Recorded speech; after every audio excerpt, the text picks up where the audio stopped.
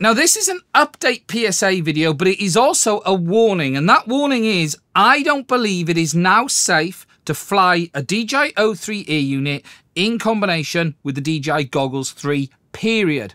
In my last video, I spoke about the issues that people are having and I warned you to be careful. However, I'm now stepping this up to being what I believe a safety critical matter, and that is as a result of the O3 Air unit will not reconnect to the Goggles 3 in the event of signal loss, and as a result of that, it is not safe, in my opinion, for these two products to be used together.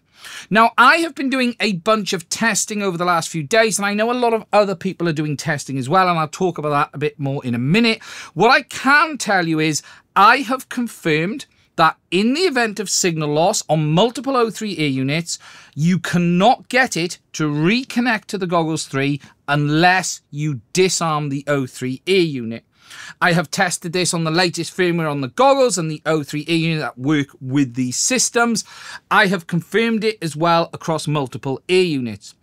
I have also tested the O3 Air unit on the latest firmware in combination with the Goggles 2, and I am not seeing that issue. Whilst there are many people saying they are having issues with the Goggles 2, right now the only issue that I can confirm is the O3 in combination with the Goggles 3, and from what I have seen, this is a safety critical issue, and as a result of this, you should not fly these two together. Now, I'm just going to briefly explain a bit more. I'm not going to put much up on the screen on this one because I want to get this edit done and out there. I've got a bunch of test data that I'm going to try and put together and share if DJI don't fix this in the short term. But what I am seeing is this so far. When your O3 connects to the Goggles 3, it behaves exactly as it should.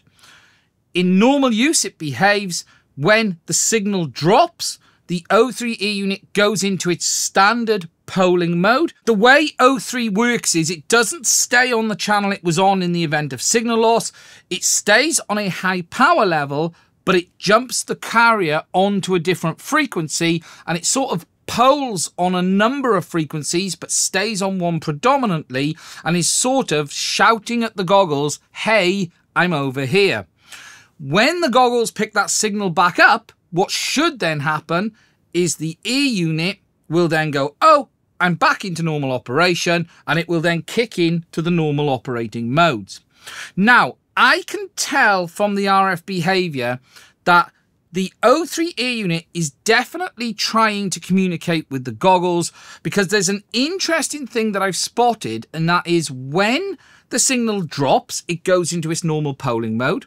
But when you bring the goggles back into signal of the O3 Air unit, it starts then to jump around on the band trying to re-establish the link, but it never actually does it. Now, what this tells me is that the goggles and the Air unit are talking, because they wouldn't start jumping around the band if they weren't talking. Again, when the link drops, it will jump to a polling frequency, and whilst it will hop among a couple of them, it tends to sit on one and then very quickly jump to another and jump back. When it, though, gets back into range, it starts hopping all over the band. You actually see this frequency jumping around, but it never jumps back into normal operating mode. Now, as for what the cause of this is, we don't know. This is some quirk, some software issue that DJI have that is preventing the re-establishment of the link when the signal has been lost in combination with the Goggles 3, but it doesn't do it on the Goggles 2, and no matter what I do, there is no way to get the link to re-establish unless you disarm the aircraft. Now, just to demonstrate what I'm seeing on the analyzer here, the carrier is working. It's the carrier on the right-hand side. We're about to lose signal, and what it will do is jump down to the lower end of the screen when signal losses, and that is it in its polling frequency. There, you can see it's moved to the left, and it's just sitting there now, waiting for the link to re-establish.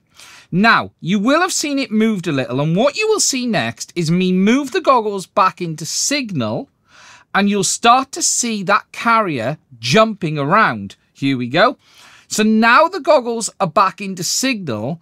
The carrier is jumping around various different frequencies, but it's never re-establishing the actual link. It's quite interesting because no matter what happens, it just won't reconnect, no matter how close you bring the goggles, no matter what you do. But the fact the carrier is jumping around is a different behavior to what you usually get in signal loss. And that is demonstrating to me that there is communication between the goggles and the O3 ear unit, but it is not able to fully re-establish the link. Now, I have seen a lot of talk on various forums. I've had posts on my YouTube channel, and I've seen people posting on DJI forum as well. There's a lot of great testing going on, but there's also a lot of assumptions being made as well. People saying things like, it's being caused if you're using it on a beck and it's not got enough power. It's caused because the goggles aren't scanning the right frequency. The truth of the matter is today, we do not know what the cause is. It is my firm belief that it is a firmware issue now with the Goggles 3 and not the O3 ear unit itself. I don't believe it's a scanning issue. I think this is some authentication issue or something like that when the link drops. The goggles and the ear unit are definitely communicating. That I can tell you. When the signal comes back in, the behavior changes. But what it isn't doing is kicking in to the normal operating mode. It almost looks like it's ignoring the authentication from the ear unit. It's almost like it doesn't like it, go away, rather than actually re-establishing the link. Now, as I said at the start, my advice as a result of this and the fact that you cannot get it to reconnect in the event of a loss means it's dangerous, and I do not think you should be using O3 in combination with the Goggles 3. We are now in the situation where we have a safety critical issue on the DJI product that they need to resolve ASAP. DJI, this is dangerous, this is not good enough, and this needs to be fixed now.